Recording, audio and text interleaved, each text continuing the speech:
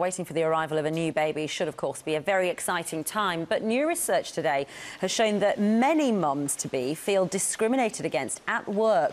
And it's a problem that seems to be getting worse. The way my employer handled my pregnancy was shocking. I worked on the day I was being induced and was answering texts from my boss while I was still in the hospital. I kept getting sarcastic comments from management for asking to go to the toilet.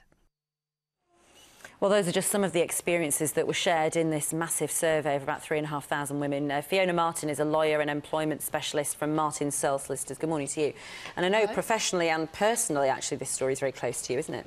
Yeah, that's right. I actually left my previous firm because of similar problems, and I set up Martin Searle Solicitors, and in fact now run equality campaigns every year around pregnancy.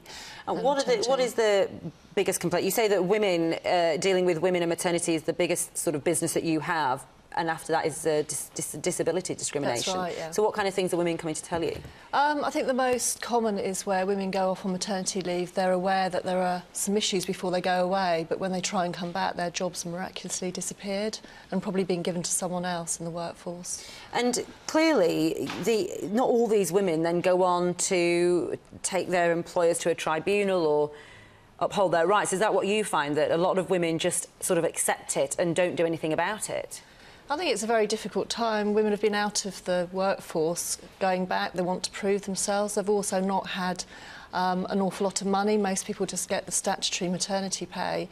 And we've now got fees where it's approximately £1,200 to bring a claim. Can I ask, actually, Fiona, is there a fear that this is just the tip of the iceberg? Because, we see the fact that women actually have to pay to go to tribunal now, so there might be quite a few people that are put off by that and not follow that legal course because of it.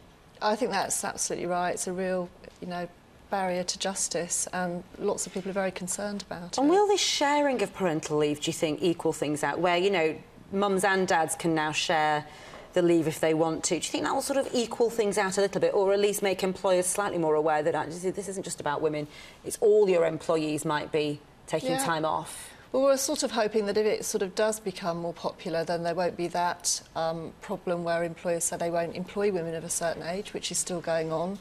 But certainly we don't have the sort of cultural shift to accommodate that. And I think many men will look and see how their women colleagues are treated and think, well, actually, do I really want to put my career on the line? So I don't think it's really going to be taken up particularly.